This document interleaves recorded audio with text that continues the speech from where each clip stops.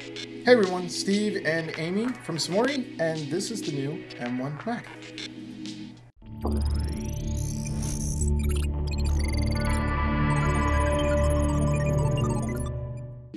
Hey guys, Steve and Amy here again. Steve, Chief Product Officer from SUMURI, and really excited to get our hands on the M1 Mac that just came in, which Amy is now modeling for us. And again, Amy's one of our software wizards that you may have talked to on email or on the phone, here to help you.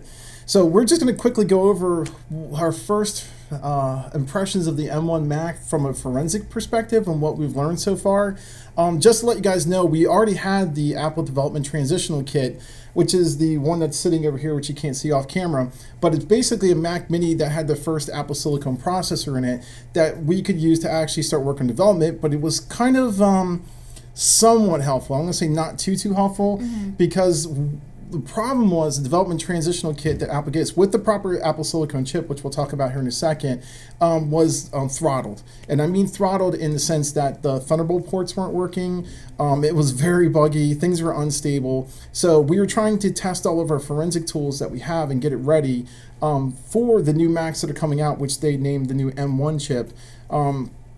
And we did the best that we could. So we finally got one in our hands about 2 days ago, and we've been using it and abusing it since then with our tools to try to figure out. Everything is pretty nice about this thing. So there's a couple of things we want to talk about. So one, let me just explain if you're not familiar with Macs and what's going on. So Macs used to be, back in 2006, they announced that they were changing from the PowerPC processor. We're going way back to the Motorola days. And then they switched over to the, what chipsets? To current ones. Current ones? Intel. Intel. Yeah, Intel. Yep, Intel. And then we're going to... T1. Oh yeah, the T1s, T1 chipset. So yeah, they switched over to the Intel chipset, and then now they're switching over again to the Apple Silicon. So Apple's making their own chipsets. So they were using Intel's before, and now they're going to go back to using their own stuff, which is kind of structured around an ARM-type processor. What that means for you guys, and what it meant before back in 2006, is that they completely reversed the way that they process the data through a chip. So it's back to your big Indian, little Indian stuff, if you guys know all that, if you remember those from school, right? So it's reversing it again. So what that means, if you have any programs that are written for one instruction set, it's not going to be compatible for this one. So what does Apple do? They included something called Rosetta. So back in the old days, they had the original Rosetta, and now they have Rosetta 2. So it actually translates any Intel instruction sets on the fly, so everything will still work. So what does that mean? So what is native to an Apple Silicon Mac? Well, that's going to be the Apple Catalyst programs. So using Catalyst to actually, I'm sorry, not Catalyst, Universal 2. Universal 2, we'll get to Catalyst later. Universal 2 to actually work for both Apple Silicon and Intel. So it's an instruction set that you can use from Apple, that if you program it in Universal 2, it'll work for both the Intel Macs and the Apple Silicon Macs. If it's Intel Mac only, which most programs in the world are right now, it's going to do translation or emulation on the fly. So that brings you to speed with these new Macs, right? So that's pretty impressive. So Apple did something really unique in that it put the RAM that actually you would have usually separate, like on the board somewhere, or you install it separately, inside the actual chipset itself. So what does that mean as far as speed goes? Well, speed and power and heat are all increased and / reduced because the actual RAM is included in the chipset. So there's no buses to actually go through to get to the RAM and process and send it back. So you get a dramatic increase of speed. So that's been pretty impressive, what we've been seeing in using it, and also on the benchmarks, like Geekbench, for example, for Mac, where single core processing, this Mac right here with the M1 chipset is #1 for single core processing. Multi-core processing, it's up there with the Mac Pros, so some of the early Mac Pros. So it's pretty impressive, and the price dropped. So now that Apple's making their own processors, the prices dropped. So what you get, like this one right here, is the maxed out MacBook Pro 13-inch, and it's got 16 gigs of RAM, which is the max that you can get.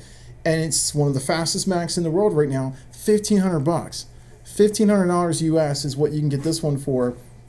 And you can bump it up more if it's going to be more expensive if you add more storage to it. But we just got the bare minimum for what we do because we use a lot of external storage. We just want it to run the OS and stuff. So what does that mean for forensics? It's awesome. We offer bundles in the US only, right? We offer bundles where we sell the Mac with our bundles of Recon Lab and Recon ITR. So what this means for us right now is if you order the Mac Mini with the same M1 processor in it, there's no difference. We can get you a Mac Mini maxed out with all of our software for $4,400, $4,300. Yeah, $43.99. $43.99. There you go, $43.99. So that's quite a lot off from the other price that we had. If you want the MacBook Pro that we have right here, we can get you all of our software, like all the software that we make with as far as processing in Mac and Windows and everything else for less than $5,000. So for $49.99, right? $49.99, there you go. So you get a MacBook Pro along. So there's no more excuse that I don't have a Mac to do processing, because you can get it. And what we're charging for these bundles with all of our software they need for imaging, triage, a Mac plus full forensic analysis suite, and the hardware itself is less than some of our other competitors, like single price for one of their tools. It's a no-brainer. So again, not trying to dissuade you from buying other tools, it's just use the best tools for each. And that goes back to like using a Mac for a Mac. So this is where things get really tricky, the security. So security has increased on these new Macs. A lot of things have went away, and being native is the way to go. So I always say use a Mac to do a Mac. I keep saying I'm going to die with that as an epitaph on my tombstone. It's even more true today. So with these new M1 Macs, you're really swimming upstream if you're trying to do this in something else that's not with a Mac or a Mac native solution like ours. And so what I mean by that is these M1 chipsets themselves and the T2 chipsets that come in now, you have basically kernel level security, you have hardware level security, you have software level security all built into this, plus Apple's proprietary file system, the APFS file system, which they now have also split up into two more partitions, where you have a system partition, which is read-only, and a data partition for readable user data that can only be combined together on a Mac to actually get you what you need.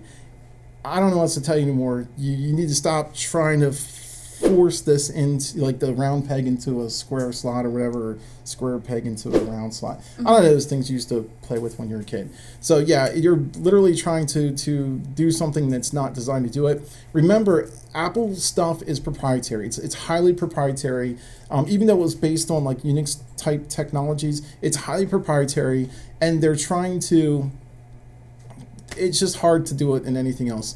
But using a Mac to do a Mac supports itself, everything just runs nice. And the way that we approach what our solutions for getting you data and getting you the information you need is to let the Mac do what it does natively, and actually then point our tools to what the Mac does. So it's not a genius type thing, but it is kind of genius, because we're doing it the easy way, where everyone else is trying to reverse engineer and do it the hard way. We don't have to. So we can also, literally from what we learned in the last couple of days trying to process this thing and image it, we can make those adaptations very quickly on the fly, and we're in progress of doing it right now. So as soon as we get everything done, we'll release another video and show you what we got. But that brings us back to, so what are you going to do if you get one of these things? What are you supposed to do? Well, first of all, the very first thing I'm going to tell you to do is when you're on scene, you need to ask for something. And this is going to be super important, and I'll explain why. So when we're on scene, you're supposed to ask for the user's password. You need the user password. Yeah, look, see how sad she is? It's like, if you don't have the password, you're going to be so sad. So the thing is, you got to get the password. Without the password, you're dead in the water. There's nothing that you can do if you don't have the password. I don't know what else to tell you. If you don't have the password, it's a doorstop, or now we can use it for a Frisbee. Frisbee. Yep, Frisbee's good. I think that's it.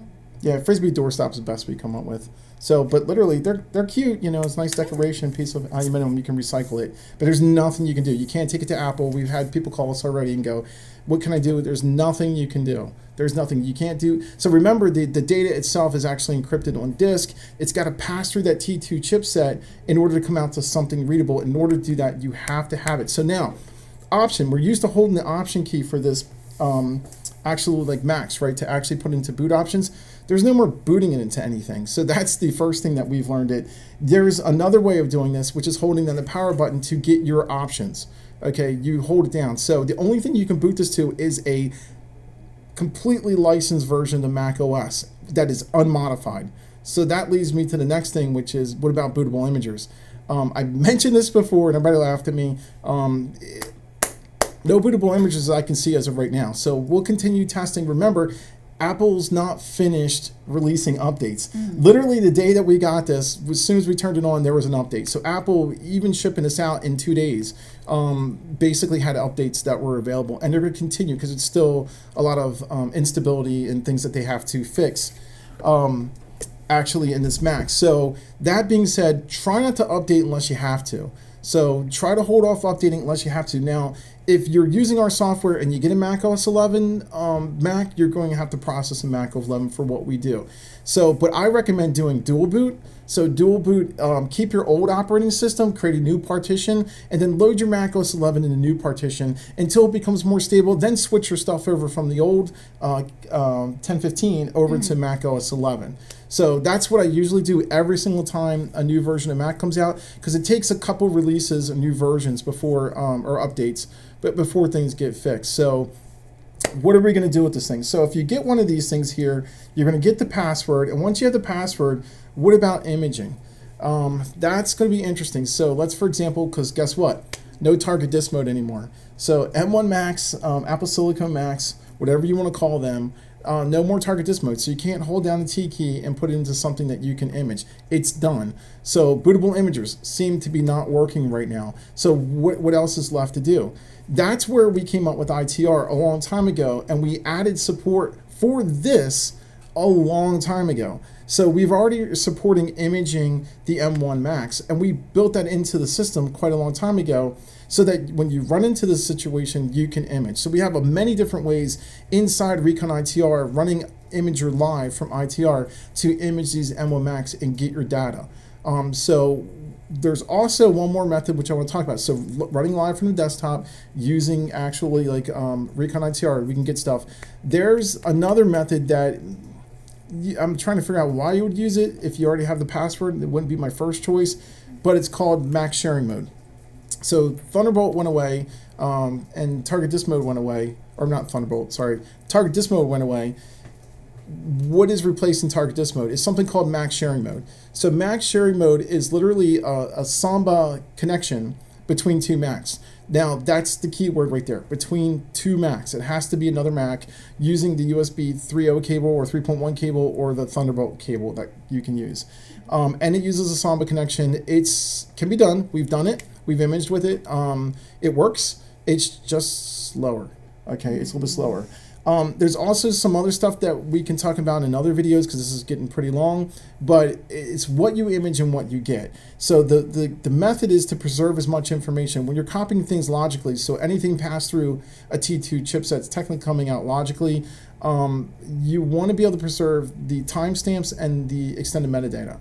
So, and because Apple uses extended metadata timestamps, not POSIX timestamps, which again, we're the only tool in the world with Recon Lab to actually fully support that in its interface and extracting this data and processing it. And we do some special things during imaging these Macs to actually retain that information. So when you load into Recon Lab, you have access to all of it. So you don't really want to process your evidence using the wrong timestamps, which is what happens when you use any other tool. So unless you're using a Mac to do a Mac or our tool to do a Mac, you're going to be wrong or incorrect in your timestamps. So you have to be really careful about that. So we're working on the Mac sharing mode. We've got it working here within SUMURI headquarters. We're going to be implementing it as just an additional solution to put into the imagers. So new things are coming every time.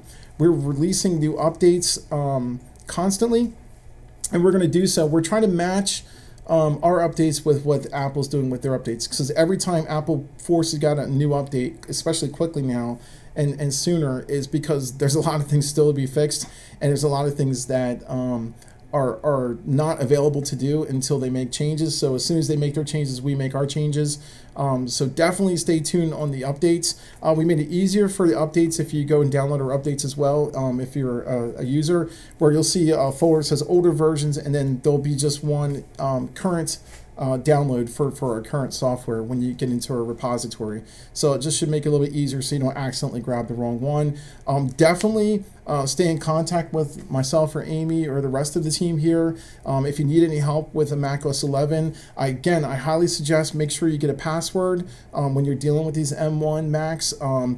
Definitely try not to update your system completely to macOS 11 without, doing a partition, right? So do a partition, have one macOS 11 and keep one Mac 1015. That's the best way to do it. And then as far as buying one of these things to process, absolutely. Absolutely. These things are incredible. They're cheaper. There's no excuse anymore for not having your own Mac. At the minimum, you know, if you get the lowest end Mac model right now with Mac Mini with the M1 chip, which remember, it's the fastest Mac in the world right now in some areas. The processors is the same in the Mac Mini, the MacBook Air, and then the MacBook Pro. It's all the same processor. It's the same speed, just a little different tweaks here and there. The maximum you're going to pay with ours is like $1,500. The lowest you can pay and get away with is like $699. So it's a bargain. It's a bargain. So I think that kind of covers it for this video, quite long, but I want to get this information out. We'll be releasing some more videos as we go and show you what we can do with our tools. We're really excited about the fact that, you know, being native makes it easier for us to adapt and switch over and get your data into image in the process. If there's anything you need, please reach out to us. We hope everybody's safe and healthy, and thanks for watching.